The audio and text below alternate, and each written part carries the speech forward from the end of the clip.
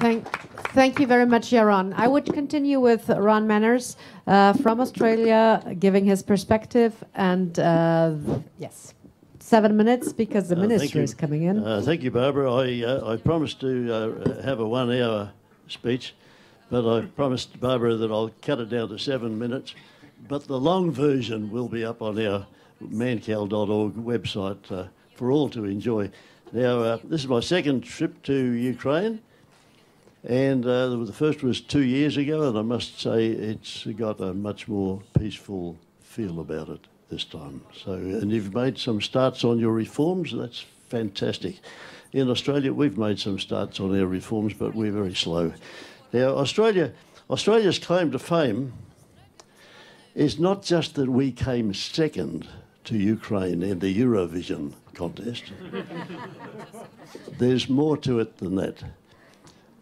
Australia really had a small but significant part to play in introducing flat rate taxation to firstly Estonia, which then flooded to other European countries.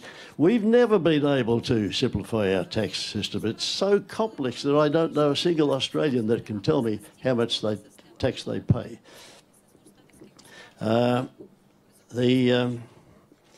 The challenge is to reform a system, and it's a tough challenge. And I think back at a quotation that Ronald Reagan gave so many years ago, and I'll just borrow this, it goes back. There have been revolutions before and since ours, but those revolutions simply exchanged one set of rulers for another. Ours must be a revolution that changes the very concept of government. That rings true for Ukraine, and it rings true for Australia. The taxation, the title of the session is Tax and Death and Taxes.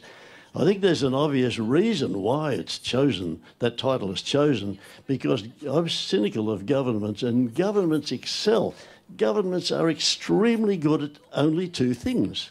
One is stealing money from their own people, which is taxation, and the other thing is killing people, not other people, and killing their own people.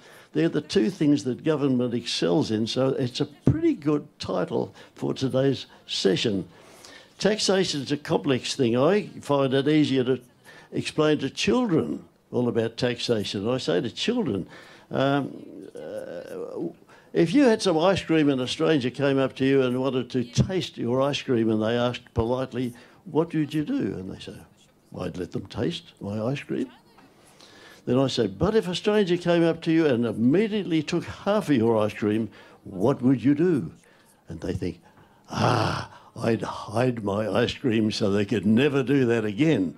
And I say, you understand taxation perfectly. There's many threats today to our civilization. Taxation is one of them, where you're deprived of the outcome of your endeavours. The other threat, I think, is the USA, and that's a pretty tall thing to make. But the USA have hit us with global financial crisis. They've hit us with printing money. They've hit us with all sorts of things, and now they're hitting us with this thing called FATCA, which I think will probably be discussed in more detail, where they're imposing their rules and regulations on the rest of the world. Now, I came across, with our company, I came across FATCA about 2 months back, and I wondered why our two senior people were spending about 2 weeks filling in forms. We were doing a reasonably simple transaction with Europe. And they said, we're filling in all the FATCA, American regulatory forms. I said, what's that got to do with us? I said, it's compulsory. No one in the world can deal with anyone in the world without complying to all the US regulations. Well, isn't that slowing things down? It's turning it around to the benefit of the USA, because the money is starting to flow back into the USA, and you get areas in the USA like South Dakota who've become virtually a tax haven compared with the rest of the world. So the huge amount of money is going to flow back to the US. There's one guy here in the Financial Times states that it will be hundreds of billions of dollars by the end of this year that will flow back into the US. So we know why they're doing all this.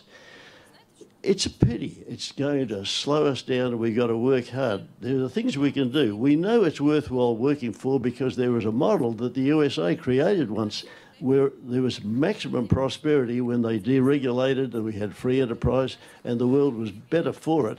But now it's slowing down, so we've got to find a way around this.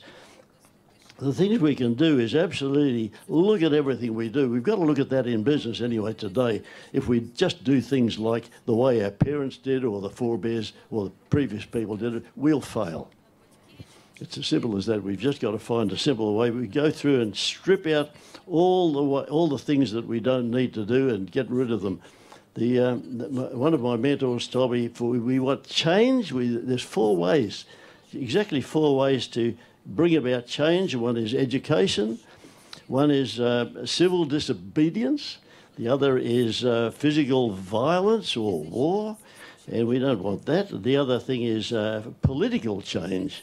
I've chosen really the educational and the civil disobedience, and I'll just mention there's a couple of models of civil disobedience. One is Sir John Cowperthwaite, who was sent by England to run the colony of Hong Kong some years ago. And he was the finance secretary there, and he suddenly decided he refused to send any statistics back to England.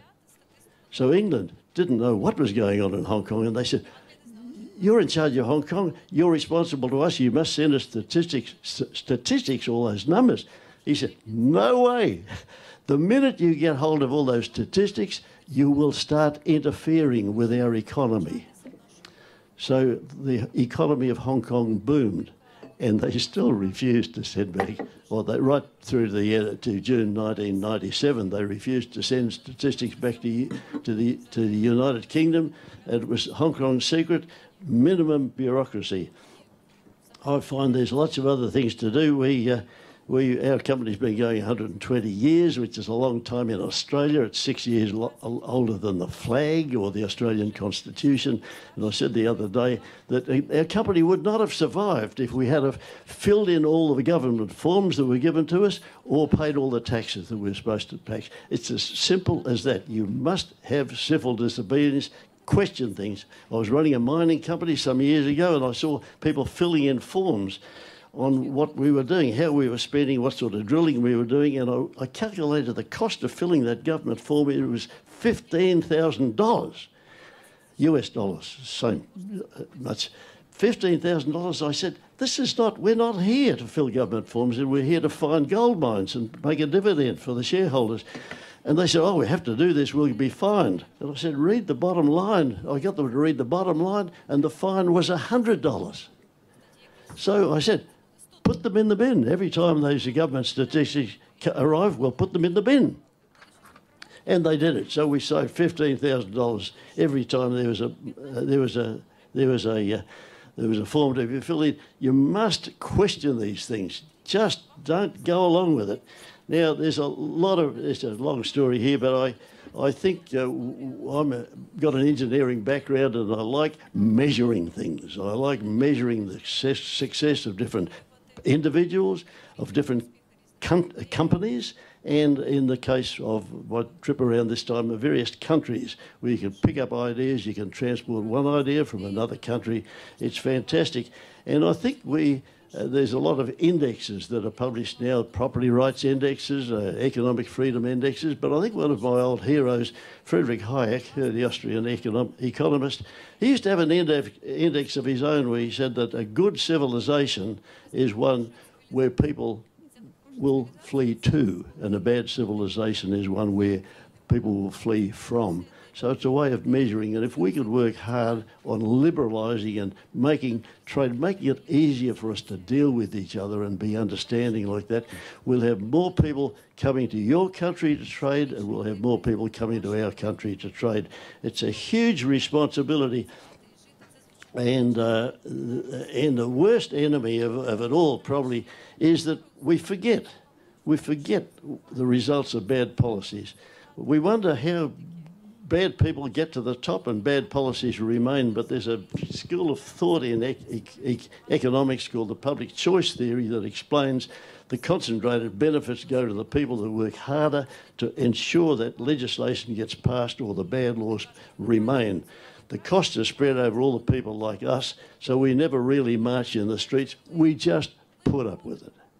So there's a huge responsibility, and our civilization, our civil society, the whole future of it rests on the shoulders of people like us.